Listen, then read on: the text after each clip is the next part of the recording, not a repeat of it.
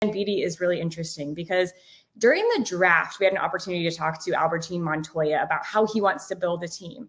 And he said the one player he was going to be mad at got picked #1 was Savvy King, and he wouldn't have been able to get her at 2. Well, the stars aligned. He gets Savvy King at 2, and he talked about making a generational player at the club.